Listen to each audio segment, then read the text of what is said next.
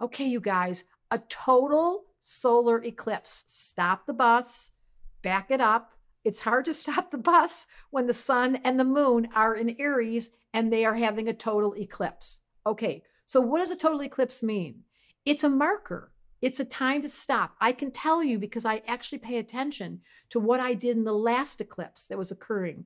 This eclipse is saying to us, we have to step up and stand out. It's a double Aries sky. And here's the coolest thing today. Mercury and Uranus are conjunct. They're standing together. This happens once a year. So we've got an eclipse with two planets in Aries, Sun and Moon, and Jupiter is absolutely sandwiched in the middle of that.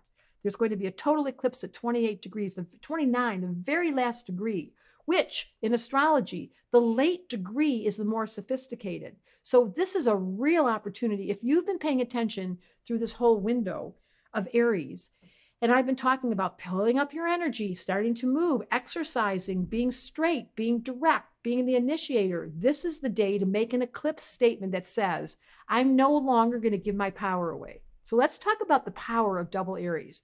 Uninhibited personality who stands up and says, I'll do it. I got this.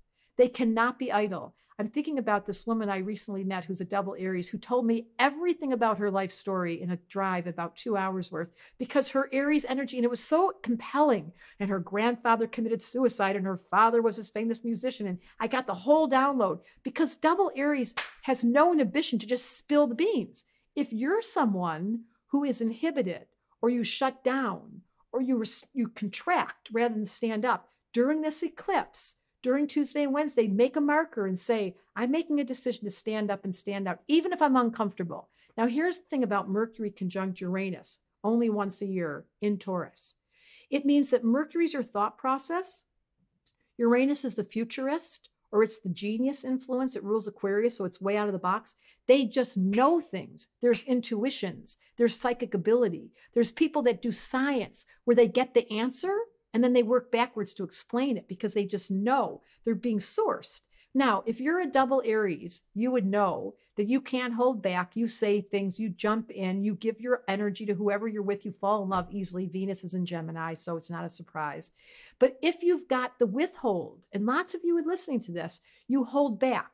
You tend to be self-conscious. You tend to be withdrawn. That's the quality that withdraws or diminishes chi. When there's an eclipse on Tuesday and Wednesday, you can call forward the prayer.